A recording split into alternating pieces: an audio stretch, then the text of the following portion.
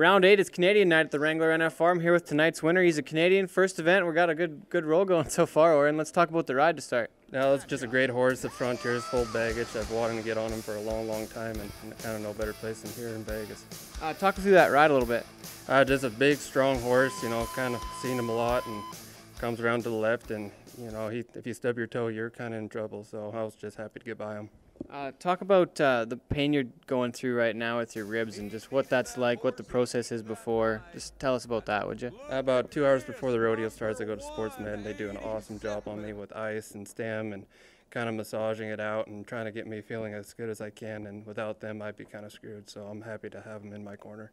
What's it like when you're riding? It's somewhat painful.